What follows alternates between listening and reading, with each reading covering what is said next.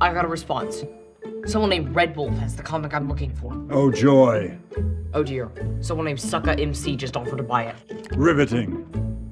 Red Wolf sold it. This is a disaster. It's too bad. Move. These message boards are so frustrating. You have to post what you're looking for, then hope someone responds, and then hope you see the reply before they sell it to someone named Sucka MC.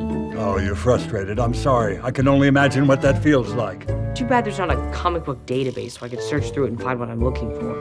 Well, CERN has something similar. You can search a database of scientific papers. But there's no database for comic books. You should make one. Somewhere else.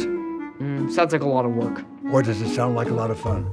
Go find out. Do you want to do it with me?